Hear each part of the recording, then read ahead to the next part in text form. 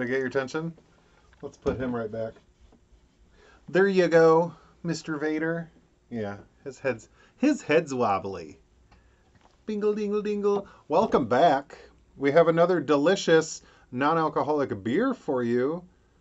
Maybe it's delicious. I need to come up with a rating system. I think in the first video I called them like flubers or something. That's not a word. It doesn't apply.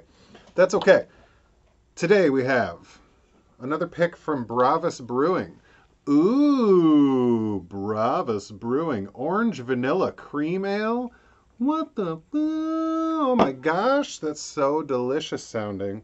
It really is though. Like, this is more up the alley of, if you watched the last video, which, pause right now if you haven't, because the end of this video directly ties into the last video. So that's what I would recommend. But when I was talking about the Bravus Blonde, I talked about how they don't have any fun names anymore. The non-alcoholic beers are just called what they are. IPA, blonde, amber, stout. But I do like orange vanilla cream ale. It's still just what it is. But you know, at least it's not just like, I guess it is. Okay, you know what? Fine. We're gonna write Bravus and see if they'll call it Flugel Snake. Flugel Snake? Oh, that's that orange cream ale. See? So, this is Bravus Brewing out of California. If you follow along with my podcast friend request, you already know you can get 10% off any Bravus Brewing purchase. Shh, it's in the comments. And, yeah, we'll see what this orange vanilla cream ale looks like. Oh, exactly like you would expect. And you know what? I'm going to get a little head on it too. We'll see how that pans out. You know, cream ales are funny, and I don't know the methodology behind it. I assume, like any other beer, there is certain standards, but as to what kind, you know, if it's a cream ale, it has to be brewed somewhat like this. But I've also heard that it's up to the brewer on whether or not you call something a porter or a stout. Like, the deciding factor is just like whatever the brewer says. I don't think I like that. So I don't know if there's a way, or like a specific way that people brew cream ale. I'm curious if there's like a lactose ingredient. I can tell you, right, looking from the side of this, there isn't. Now that I've read the ingredients, let's play. Oh. I don't get the orange. Well, I mean, I get the orange. But it like candy. It smells like candy.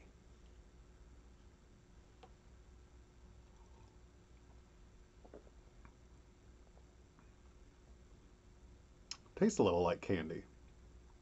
I definitely get the orange cream, and not separate. They are together. You know, it's got that orange creamsicle picture on the front.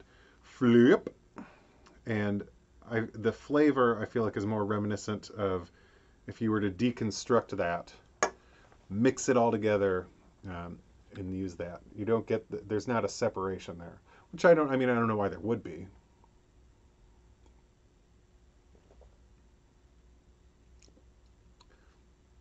And again, you know, I don't know if I'm picking the flavor wrong, but like their blonde, there is, and I imagine there's a blonde base in this. And then they add the orange cream, vanilla. There's a bit of maltiness that doesn't hit me right. But I'll tell you, it says water, barley, orange peel extract, vanilla extract, honey, hops, and yeast.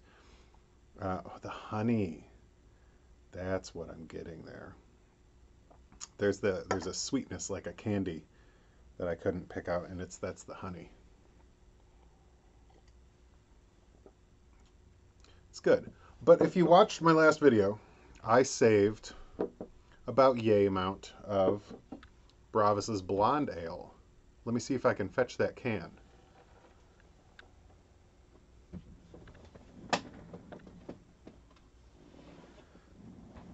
Oh, typically we recycle. So here we have Bravus Blonde and Orange Cream Ale. If you watched the last video, you know that I have half of this blonde left over. Plink, like that. That's how they go.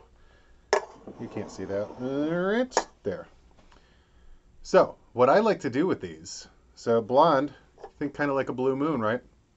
What do you do with a blue moon? Throw an orange slice on there. Well, what the hell's this? It's already got orange in it. So then you just go floop. Look at that. Now you have a super beer. Highly recommend these mugs. They cost more than my mortgage and they're available at Crate and Barrel.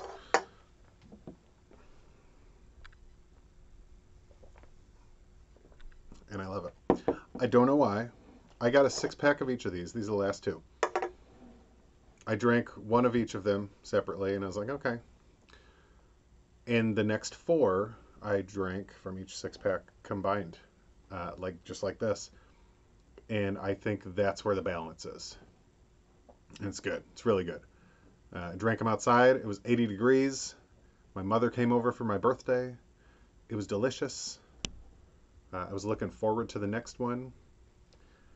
So I guess they aren't, maybe they aren't as heavy as I think they are. But because the 2 flavors complement each other so well. Delightful. So check the comments if you want to try Bravus. I got 10% off there. But yeah, good stuff. Good stuff. I had to go play with my action figures, so I'll talk to you later, I guess. Okay, bye.